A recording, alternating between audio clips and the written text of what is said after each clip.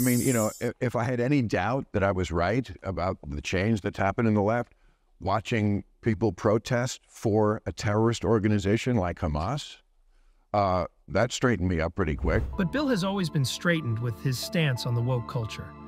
As you might imagine, he minces no words on his own show, Real Time with Bill. World when truth conflicts with narrative, it's the truth that has to apologize. Being woke is like a magic moral time machine where you judge everybody against what you imagine you would have done in 1066 and you always win. In not-so-subtle terms, Bill contends that there is the truth and there is the narrative the woke culture would like to uphold. And sadly, when the two conflict, the truth always loses. So now apparently the woke culture is being painted like some theme of terror, but when Bill was asked about terrorism and Hamas, what he said next was interesting. Let me tell you, if you're for Hamas, just live in Gaza for a day. And I'm not talking about while the war is on. I mean before the war. Trust me, you would go running and screaming and begging to live in Tel Aviv. Hello guys, what's up? Hi guys, I hope you guys are feeling good. Welcome back to the show. Now do it here guys. We keep it like real simple. And we're going to be checking out a clip where Maher trashes woke culture in front of Whoopi Goldberg.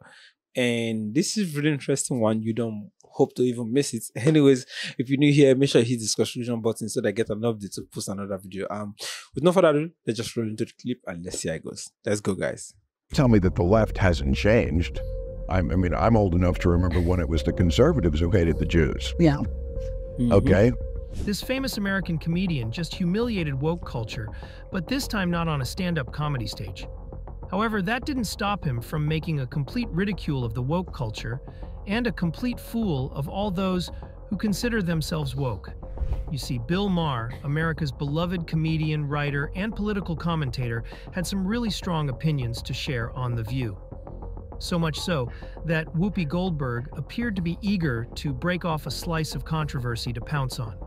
And so you can't really defend that on the other side. No, you can't. But before we go, I want to say... No, we're not going anywhere. No, okay, but I just want to say one thing, because we were talking in the break.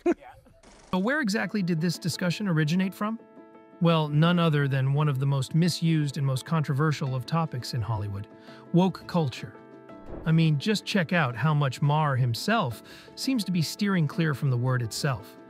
Woke is what was sort of ruining everything, and I know that you're... No, I didn't say ruining everything. I said that's why Trump could get reelected. That's why Trump... Later on in this video, you'd see just how much Bill Maher destroyed the woke culture with impressive arguments.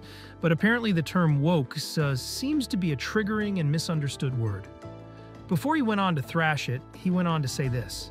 Now, I'll use any term you want, because maybe that is a word that's triggering, and so let's not use that word. I don't know, want to call it the super far left, but don't tell me the left had... The super far right. We talk about the left. Well, then okay, but we talked about that. I mean, I think we agree about... And here's where it gets interesting. In another interview, Bill did not shy away from talking about the woke culture, or even using the term wokeness. As a matter of fact, he went ahead to define it and said some pretty blunt words. How do you define wokeness? Because I hear people use the term all the time, and it means something different to everybody. Well, again, I think it's this collection of ideas that are not building on liberalism, but very often undoing it. I mean, 5 years ago, Abraham Lincoln was not a controversial figure among liberals. We liked him. Now they take his name off schools and tear down his statues. Really? Lincoln isn't good enough for you? But as threatening as the word woke is, Bill goes on to say it's because the left has changed from what it originally used to be. And in a pretty bold statement, he goes on to say what he thinks the bigger threat to society is, and it is not the woke left. So we talked about that. I mean, I think we agree about the danger of the super far right, and I can't say it enough. I think they're the bigger threat. Now, if you listen to this fragment, it seems Bill agrees on the far right being the most dangerous and a bigger threat. But of course, it didn't end here. This is where things get a little dark. But don't tell me that the left hasn't changed. I mean, I'm old enough to remember when it was the conservatives who hated the Jews. Yeah. Okay. That was a joke, but... See how quiet everyone got when he said it? It might be a dark joke, but Bill contends that it's true and takes nothing away from his point. If you know Bill, you know he's holding back in this interview.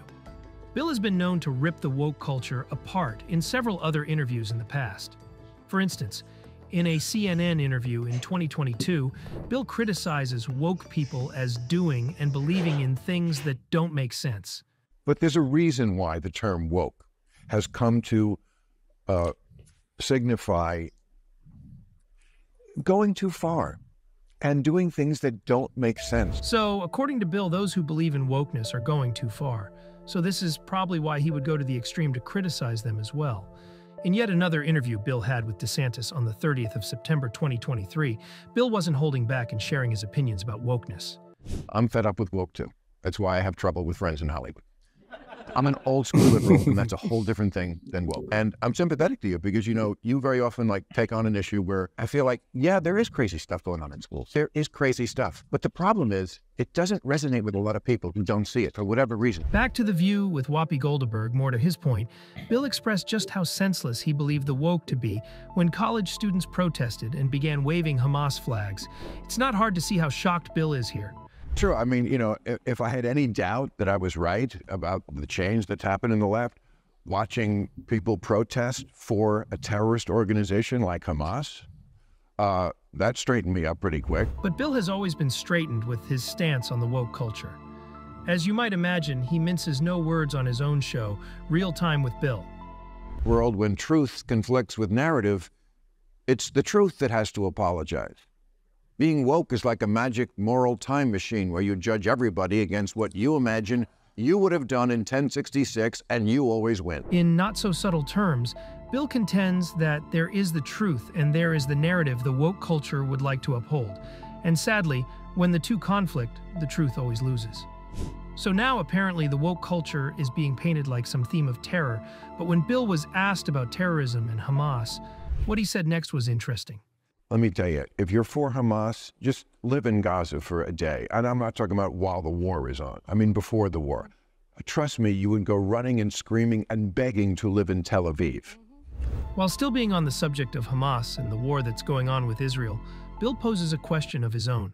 Now, this is a war. Do you think Hamas needs to be destroyed? This is the question. Yeah. You do? Yes. So how with a ceasefire? All right. So Hamas needs to be destroyed because they are a terrorist organization who say openly that they want to commit genocide on the Jewish people, on the state of Israel. That's what from the river to the sea means. Sure, anyone would agree that a terrorist organization needs to be destroyed. But when Bill posed another question on the subject, the place got real quiet. Why? We'll get to that, but first, listen to the question. So if they need to be destroyed, how do we do that? It's a war. I don't know how to do that. In one sentence, Bill showed the world that you can have all the opinions in the world, but in the end, even he admits he has no idea how to go about it. And everyone on the table got quiet too, because they too had no idea. So what then is the actual way forward? Here's a way to stop that. Stop attacking Israel. True. What is interesting about this is how the solution to the war that Bill offers is really quite simple and straightforward. But while everyone claps, notice the three women on the table that did not. Well, they probably didn't agree that Israel should stop being attacked.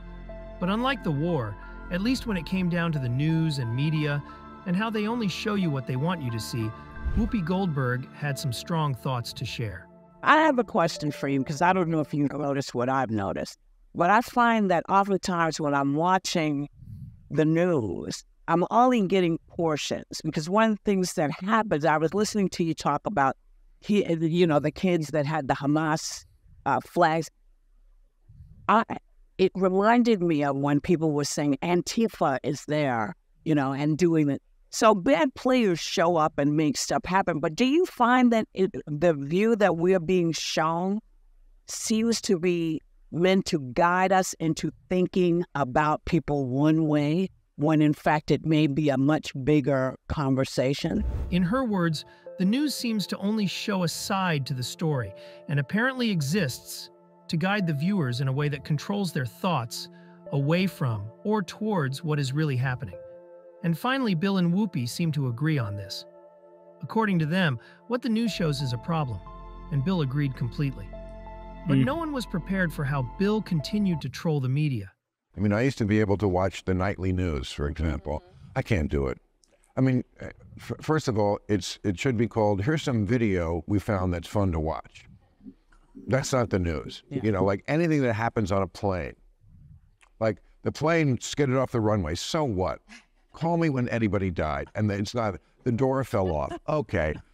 I'm sorry. On one hand, the type of content the news seems to report is stuff that has no far-reaching value. And while what happens on a plane if no one dies is really a whole lot of nothing, the news needs to do better, Bill says. Oh, but if you think he is done yet, think again. You know, it's just nothing. Yeah. And it's narrative over truth. You know, I mean, it's not like when I hear people talk on either side of it, I always think they're lying. They're just telling me half of it. Yeah. Narrative over truth. Pretty bold words there. And because of this, Bill says it affects how he interacts with people who watch the news. For some reason, it is hard to believe them and take their word for it. Well, in just a few minutes, the woke culture and even the media have received a huge telling off. But Bill himself was not exempted.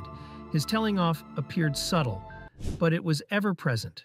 See, I think we're tribal now, which is not good. And I think there's 4 tribes, basically. There's old school liberals, which I would mostly count myself as, old school conservatives. There's still some of those left. Changed, though. Has Bill Maher really changed from being an old school liberal as he claims?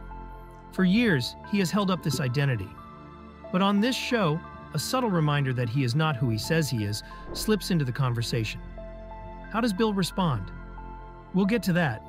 But Bill first starts by talking about homelessness and how liberals respond to them versus the woke. The liberal view of that was for compassion's sake. We're the liberals, for compassion. Let's get these people off the street. That's not the view of the, whatever word we're going to come up with for this. Their view of the homeless is they're an endangered species that needs to be protected in their natural habitat, living their best life under a bridge, you know. That puts things a bit in perspective on how liberals and the woke approach social issues. So back to the question of whether or not Bill changed, his answer could not have been more clear. Crazy. That's the kind of things, I haven't changed on that. I still think we should get these people off the street. That's the compassion sake. So I didn't change, they changed, and there's lots of examples of that. And apparently, Biden was used as an example of how the media only shows what is interesting and sexy to the public. It's the reason I think that we don't know about Biden's accomplishments, because it's too boring to say he fixed the infrastructure, he fixed the economy. No one wants to, and they know that's, you know, always going to make key. But back to the woke culture and how it seems to have been bastardized and co-opted by other communities, thereby losing its meaning.